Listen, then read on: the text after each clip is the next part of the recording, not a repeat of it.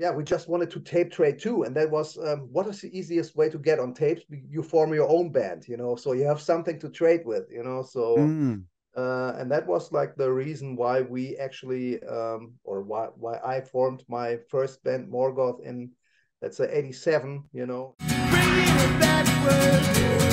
Awesome, awesome. Well, I'm Adam, and this is about you and your journey in music. All right. Yes. Cool. First off, I did read originally from Germany. Is that where you're still based? Yes, Berlin, Germany. Yes, that's correct. Were you born in Berlin? No, I'm actually not born in Berlin. It's I was born in the industrial area of Germany, area called Dortmund, Okay. where there was like the thrash movement from the 80s, like create bands like Creator and Sodom. They come from that area, so I was born into that kind of thrash area surrounding kind of cities, you know. Oh, that's awesome. Was that that's were you, I mean, yeah, growing up with that music, was that something that you have always been into or kind of involved in, and or prior to that were you playing in different bands? Well, I mean, I discovered that or the rock music always like was something that was around in my life because my Hmm. father was listening to whatever Led Zeppelin stuff like that, and Sure. later on I discovered my own stuff with the age of, let's say, 12, 13, with Iron Maiden, Judas Priest, stuff like that, and then went into the heavier stuff. And I mean, back when I was like 14, 15, there were these bands from our area, like bands like Creator or Sodom, that released their first albums or demo tapes and stuff. So um, yeah, it was natural to hear that as well. But back then in the 80s, it was like a different thing. You know, music wasn't available all the time everywhere and so on. Mhm. So it was more like I grew into this kind of tape trading scene, and I'm not originally from a bigger city. It's more like a little village I'm actually from, you know. So it was always like a big effort to go into the next record store, into the next city, and spend Okay. your pocket money on albums, you know. Sure. So that's how it was in the 80s, you know. And I think that was yeah, I mean, it was difficult to get albums or music, but it also the music back then to me had more value kind of because it was you had to put effort in it to get it. And then back with the vinyl stuff, you know, you read every line on the album, you watched every little detail on the cover and stuff like that. So I think that's what's really like a time where I was really like influenced by that metal stuff, and that really grabbed me, you know. And since then, I never lost touch with the metal scene, kind of, you know. Mhm. That's really interesting. I haven't thought about that because, yeah, growing up, it was like CDs and vinyl and cassettes and having the physical copy. And when you get it, you know, you go through the liner notes or the booklet and really kind of dive into that. And that is lost, I mean, for the next generation in a way, with being able to access any song and any album just with the internet. Yeah, kind of, you know. It's like I mean, I work in an orphanage as a social worker, you know, and I have Oh, kids wow. in that age that I was in when I discovered music, you know. And to them, it's like totally, you know, they can't even listen to one song, you know. They always swipe Oh, to yeah. after 10 seconds, and it drives me crazy sometimes, you know. Even if the stuff they are listening to, it's sometimes better that they swipe it off really quick, you know. Yeah, But it's 100%. it's like that. It's a generation that doesn't probably have the values anymore for like physical stuff, you know. They are so used to use the internet, you know. But on the other hand, there are some kids who rediscover the vinyl, especially. And I don't know how it is in the States, but especially in Germany, or yeah, Germany. I think there are a lot of like younger kids that are like probably the weirdos of their generation that collect vinyl again, you know, Hmm. and buy buy vinyl stuff, which is great, you know, and it's a little bit well, the hope is not lost yet. Oh yeah, no, 100%. And I feel like vinyl has made such a big comeback when it comes to that. It's a, you know, you have this bigger album, and a lot of people that are doing albums or EPs and stuff. I feel like a lot of artists are releasing not just to Spotify and like the uh streaming services, but then it'll be like and the album. Like I don't see a whole lot of CDs being sold as much as far as it'd be like, here's an album or a limited album and or the vinyl, and then you can get the rest of the stuff on the streaming service. Yeah, I think that's a great thing that people can get in touch also back with vinyl again, you know. So I really like that you have this code on the vinyl, and you can listen to it online or on the streaming services, and have a physical copy, which I think is great. And it's always like a haptic thing to get the vinyl out of the sleeve, and also the smell and stuff, you know. Yeah. That's totally reminds me on my younger days, you know. If I open up a vinyl sleeve, you know, it's like you can smell it, kind of, you know, how this it has a certain smell of the good old days, kind of. Right. Yeah, And yeah. Like the certain smells bring you back. exactly, and it's kind of a recall to the times when you were young and discovered, you know, all the bands, and spent your pocket money on records where you read a great review in a magazine, and then hopefully it's not bad, you know, this kind of surprise when you first put it on the player and stuff, and the little, you know, the noise it makes Yeah, a little bit. So it's a kind of a cozy feeling that you have with it, you know. 100%. Yeah, and even discovering bands, right? I mean, it was instead of having like here's similar artists or you know, it was like I would go and you look at Metal Blade and the bands that they had signed or whatever the label was of the artist that you liked at the time, and it was like, oh well, I haven't heard these 5 bands that hopefully are good. Let's just buy the record and see what happens. Absolutely.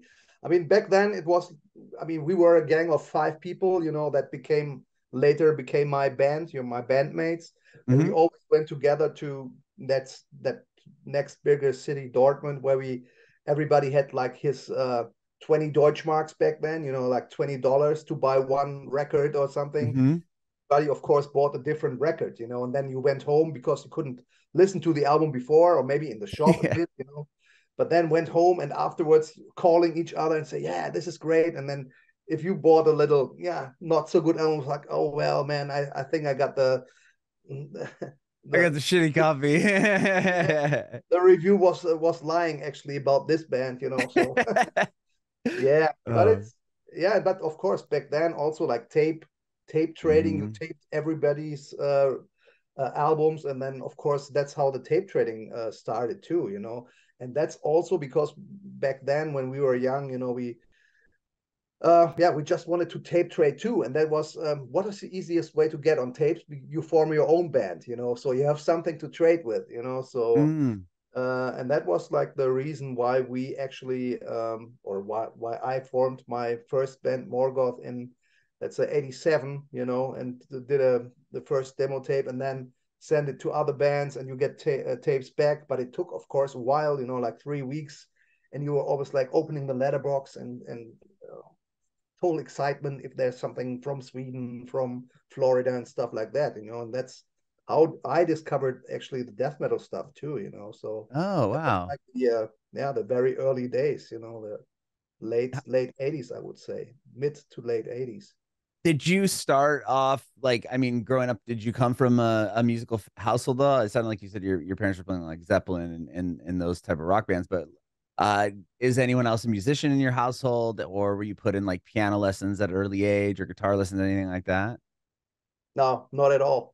My father was a teacher. My father was a Latin teacher, and Okay. my mom, I mean, they liked music, you know. They always played music in the car and on our journeys to wherever, you know. And we had we had or my father had a collection of whatever Beatles, Led Hmm. Zeppelin stuff, you know.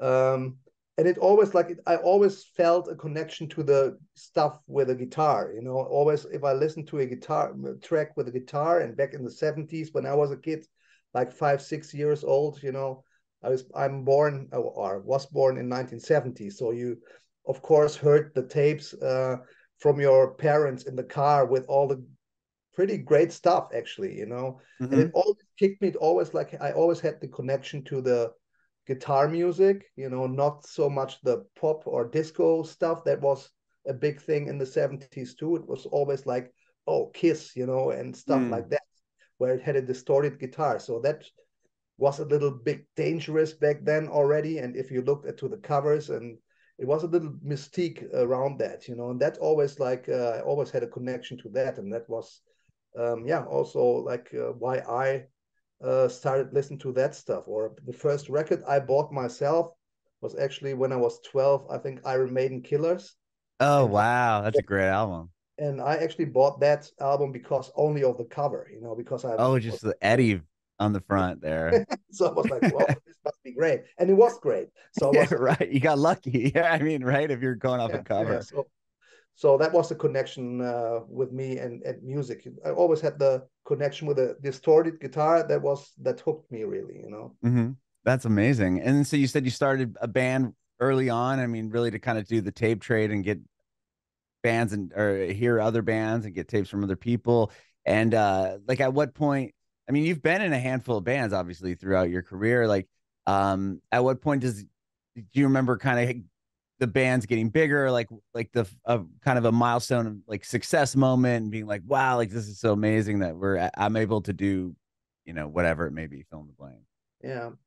I think it was, of course, when you first got your first record contract, it's like we were tape trading, of course, first, and because death metal, that kind of music was like, I mean, not really popular in the early Hmm. days of when it came out. Of course, in the underground, everybody was like, uh, yeah, really worshiping the most extreme stuff, but it was only a very limited circle of people, and when we sent it out our stuff, with Morgoth, that was in 87, I think. So from most of the record companies, we got never heard of them anymore, so it was useless to send stuff to them, actually. And there was only one record label back then, Central Media, that that liked the stuff and said, "Ah, that's great," and we want to do a record out of this, so, or an album. Hmm. And that was the first time when I first hold my own vinyl in my hands, with my music, with me singing on it, or with me back then playing bass on it. That was something special, and that was 89, I think. So from then on, of course, that was a kind of proud moment. Hmm. And from then on, with like touring with bands that you have been connected to within the tape trading scene, like for example, the first tour with Autopsy or with Obituary, Hmm. and then with Massacre, which was like before Massacre was Mantas and Death, and those people who were connected in the Florida death metal scene. You knew them all from the tape trading kind of thing, and then finally you go on tour with these guys, and that was a kind of like back then still more like a family kind of moment, kind of, Hmm. for most of the American bands we toured with, that was their first time in Europe as well, like touring, like, and was like total excitement for them as well. Nowadays, I mean, Obituary and all these bigger bands are in the scene Yeah. for like 35 years now, and to them, Right. touring Europe is nothing special anymore. But back then, it was like really exciting to see how people were like reacting, and how the Americans said, "Wow, this is so different from the States. Why do you put mayonnaise on your French fries, like in the Pulp Fiction thing?" We had that Yeah. moment before, you know, when we Oh, were that's touring so cool. with the American bands that came over in the late 80s. Like I think the first tour we did was with Autopsy in late 89, and then Hmm. Obituary was 1990, the tour, and the tour with Massacre was 91. And that was kind of an excitement too, also when the wall came down back then, it was like the Hmm. Iron Curtain fell, and a lot of people in the Eastern Bloc were so excited to and hungry for this kind of music. It was like insane concerts and insane shows we had with those guys, and and on those tours. That was great, and that was a pretty strong moment too. When Oh yeah. touring with Bringin. Wow. So the first band you were in, you were the bass player? You didn't sing, or you were the singer and bass player? I was singing and playing bass. Okay. I was playing bass in the band called Morgoth and singing in the band called Morgoth until I did 2 albums where I played the bass too and sang, but then it got too complicated with the songwriting and singing. So it was a moment where I had to make up my mind, what would I really like to be, like more the bass player in the background or well, the front man, so and it was easier to find a bass player than to find a frontman, I think. So, and I Yeah. was more interested in doing that also. So I quit the bass, and yeah, once in a while I'm still noodling around a little bit here and there, but not really serious. Yeah, 100%. Wow. I mean, just you've been in so many bands and been able to really do this for so many. I mean, since the 80s, you said 80, 87 was when that band started. And I'm curious to, like, how do you then, because Asinhell is just like a new project, and you guys all kind of came together. When did the relationship start with the other guys in the band, and like how did this band end up forming? Hmm. Um, well, with my first band, Morgoth, we played a lot of times in Denmark Okay. and in the mid-90s. And back then, Dominus, the band from Michael Poulsen back then, Yeah, that was supporting before Volbeat was the exactly. band. Okay. So not a lot of people know that he was playing in a death metal band before he formed Volbeat, but Yeah. Dominus was a band that he had before, and we played some shows together in Denmark, and we had the same distribution company in Denmark. So that's how we got in touch first. So that lasts back until, yeah, let's say also almost 30 years too. Oh my gosh. But then we kind of lost touch in the, let's say, early 2000s. And I didn't even know what happened to Dominus back then. And I didn't even know that Michael was forming a new band, and I was a little bit out of that scene, kind of, Hmm. and like in 2008 or 2009, Michael hooked me up or wrote me a letter or an email when I released an album with my band Insidious Disease back then, Hmm. Hmm. and he wrote me, "Oh, Mark, I heard your album Insidious Disease. Shadowcast, that's a fucking brutal album, great." And I was like, "Oh, Michael, yeah, I haven't seen or talked to you for like ages, how are you doing?" And he was like, "Yeah, I'm great, I'm doing great. I have a band called Volbeat, and actually next month we're gonna play in Berlin, do you want to come around?" And we play with Entombed. I said, "Oh wow, they're playing with Entombed." So that was 2010, I think. And then I went to the show. I said, like, man, I mean, there's a lot of people, man, and Tomb must have grown so huge. Yeah. And also these people look a little bit different, more like the rockabilly people. So was, man, what happened to Entombed? And I was still expecting to be Entombed headlining. Right, right. And when I entered the arena or the big venue, it was like a 8,000 capacity venue. It was like, man, Entombed are already on. So Volbeat is actually the one that is the headlining band? I was like totally shocked. And I didn't even know. I mean, I kind of lost touch with that kind of scene a little bit. So I was totally confused when I saw, man, this is insane. Yeah. And after the show, we had a great chat, and of course I knew the Entombed guys too, and it was like, wow, great show and blah and so on. And Michael, yeah, me and Michael had a good chat back then already about, like, yeah, he's has always been into death metal, and Hmm. yeah, and since then we never lost touch again, and we were always talking, yeah, one day we're gonna do a death metal project together or something. But I Oh knew, wow. I was expecting, because Volbeat was so, yeah, busy and getting bigger and bigger and playing Hmm. almost stadium size arenas and stuff like that. I was thinking, yeah, this is not gonna happen, that we Yeah, ever this got is just a that metal conversation. Yeah. Oh yeah. Like what? Yeah, death metal yeah, project. 100%. Yeah, yeah. And then, yeah, all of a sudden, like 2 years ago, he called me up and said, Mark, now is the time to do it. And are you up? And I said, well, yeah, if you are, I'm on. Oh wow. And so how does it start? Does Michael have like music that he's going to send you? Like how does the project begin? Um, well, I mean, I think it started actually with Michael writing stuff for the last album, Servant of the Mind, Mm-hmm. the last Volbeat album, where he had some riffs already that were too heavy for Volbeat, and he put that aside a bit and let it rest for a couple of months or something. And then this special moment had happened where LG Petrov from Entombed tried to call him before he died. Oh wow. Yeah. Michael wasn't able to pick up the phone because it was on the register one day, and the other day was in the middle of the night where LG tried to call him, and then the next couple of days he died actually. So Michael was really sad about that he couldn't pick up the phone, and it was because probably LG wanted to say goodbye or something like that. And that Yeah. was kind of Gosh. a thing that made Michael really really sad.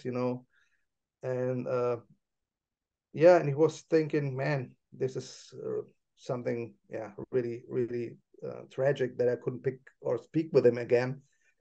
And one morning he went I think on a run or something, and all of a sudden he had his iPhone or iPod playing Entombed, I'm Full of Hell.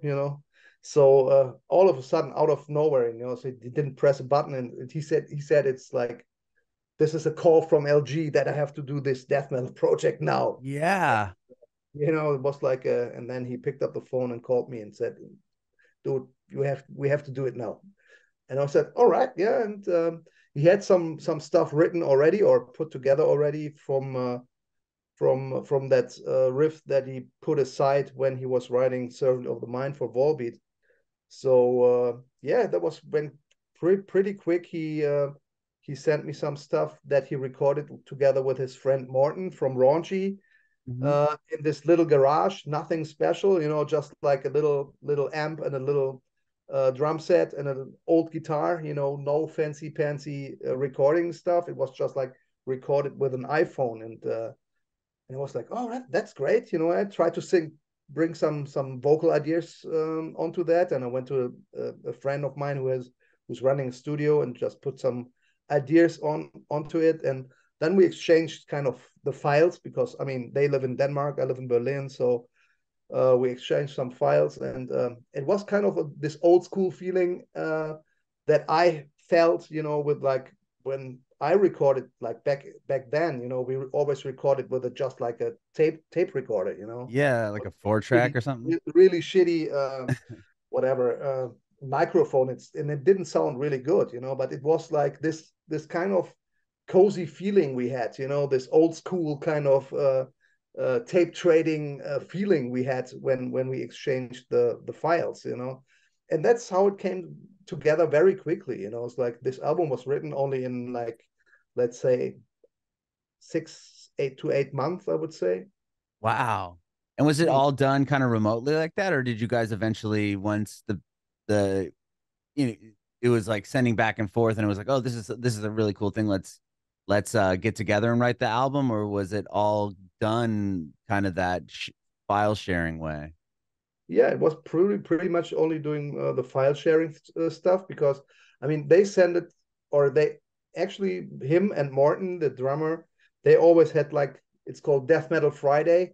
Because they always met Fridays when I mean they have both kids in the same age, 6 years, and they were playing together. They are good friends actually, the kids. Oh, and that's cool. Yeah. and both of the daddies went into the garage while the kids and moms were playing with the kids on the porch or in the garden, and they went into Moller's man cave and recorded some death metal stuff.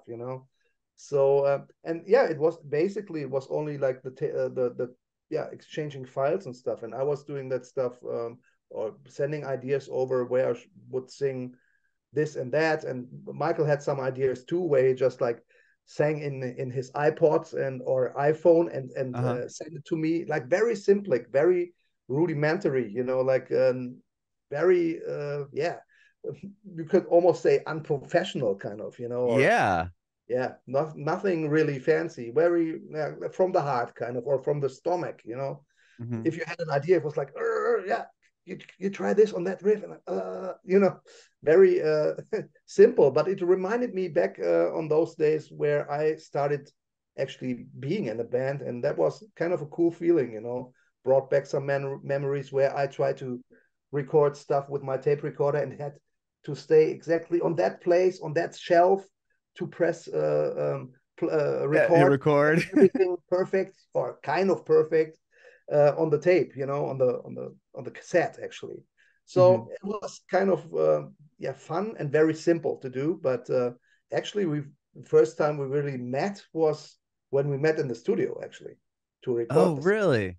Yeah, yeah. We never Oh, rehearsed wow. before. So it was just going back and forth, getting the songs together, and then everyone meeting in the studio to put it down on the album. Yeah, and also in the studio it was really quick. You know, we didn't. I mean, they rehearsed very often and very. They were really tight with the songs, you know, already when they entered the studio. So and it was almost played live, you know, in a Hmm. live atmosphere. So we only had like actually 1 week for the recordings, and Wow. let's say 10 days, you know, 1 week for the instruments and 3 or 4 days for my vocal stuff. So there was not a long studio time, you know. It was more like back in the old school days as well, where you didn't have the money to or you couldn't afford an expensive studio or to stay in a studio for such a long time, you know. Hmm. It's a death metal band, you know. So it was, yeah, really quick and really, yeah, just a punch in the face, one first take sometimes, you know, and then that's it. Wow, that's cool. That's really cool. I love hearing just you talk about like those old recording processes and you know even recording on the iPhone or on the old tape. Like I think there's something cool. Like there's some like grit and like you can really hear really the authenticity of the whole thing when you do it that way. I feel like. Yeah, I think that's really important, you know, to have it authentic, you know, not too overproduced, you know. I think Hmm. I mean I really like the sound that Jacob Hansen did Hmm. on the No, the album. album is awesome. It doesn't It's a have great that sound, but super polished sound to it. yeah, yeah, it's a great sound, but it's not so, you know, it just happened, you know, because whatever, we didn't put so much effort into everything, you know. It was more like even if there was a little mistake, you know, back in the day or in the late 80s or mid 2000s, you would have said, nah, it's not the perfect notes, Mm. it has to be perfect. And we said, ah, fuck that, you know. It's like just leave it like this, you know. Even if there's a little mistake, it makes it breathe, it makes it authentic, as you said, you know. Yeah. Yeah. That's that's amazing. And you'll also have like two other bands that you were doing at the same time. Like that's got to be a lot going on, right? Well, I mean, my main band is Insidious Disease that I have Yeah. together with Silenos from Dimmu Borgir and Shane from Napalm Death and a couple of other guys, you know. So that's my main band nowadays. But I also have like two other bands called Discreation and Yeah.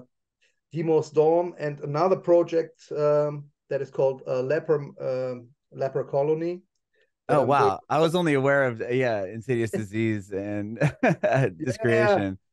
actually, that's yeah. I'm pretty busy, you know. It's like, and of course, it's the COVID years paid Ah, sure. paid tribute to that too. You know, it's because like people ever asked me, oh, shall we do an album together? And was like, yeah, you never. I mean, you never know when you're gonna be back on stage again. So I was like having time to do studio stuff too. So that's when all the the other bands flourished kind of. And Mhm. yeah, unfortunately or not fortunately, they got all released in the same year now. So I have together with Asinhell, I've put out like 4 records this year.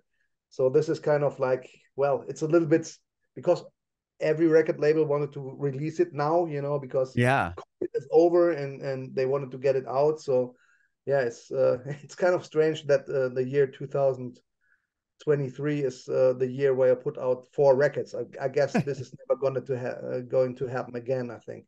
Yeah. Oh my gosh. Are you doing, I mean, even with Asinhell, are you guys doing like a tour to support the album or like playing any shows? I didn't see a whole lot of like touring scheduled, or was I missing something here? uh, we're not gonna tour. We're not gonna like do like a 6 week tour in the States, 6 week in Yeah. Europe, because we have our usual job. We have our day jobs, at least the drummer and me. Hmm. So we gonna play only festivals next year. So next year festival season, we're gonna play a lot of shows. Yeah, on the summer festivals, especially here in Europe, we have a lot of great festivals here. So I don't know about the States. There are some festivals in the States, or some maybe maybe a little tour on the East Coast, maybe a little show in the West Coast or something, if that's going to happen, or Hmm. support other bands for a shorter period of time. But it's not possible to do like a full tour with like especially in the States, if you, or North America, if you do a full circuit, it's like yeah, 6 to 8 weeks usually, Oh yeah, it's a big. There's a lot of space to cover, right? I mean, like, Exactly, yeah. whereas in Europe you can hit a bunch of different countries pretty fairly quickly. Yeah, and we both have, we all have kids, we all have regular jobs. I mean, death metal doesn't pay my bills, so I have to work as a social worker. So yeah, and I'm spending my holidays for shows, Yeah, for touring, So, and it's only a limited amount of holidays I can take. So yeah, but it will there will be live shows for sure, and festival appearances. that's exciting. Well, thank you, Mark, for doing this. It's been a great time hanging out with you. I really appreciate it, and thanks for being so flexible on the reschedule and everything. Thank you for having me, and yeah, sorry again for Oh, no, no that. need to apologize. I have one more question for you. I want to know if you have any advice for aspiring artists. Um, well, I mean, nowadays I think it's even more hard to get recognized, So of course, if you're a young band, and I'm speaking as a 53-year-old old man, and if you have the time and if you have the effort, just play live as much as you can, and just like it's a lot of work, but if you believe in the dream, just follow that, follow your dream, and yeah. But on the other hand, I would say also have in mind, a musical career isn't, you can't take it for granted, So for kids, also you should expect not to make it, That's also like a thing that I have to say, It's like follow your dreams, but also keep in mind, have a second opportunity to do, after maybe your band is not going to break it, or not going to make any money for you,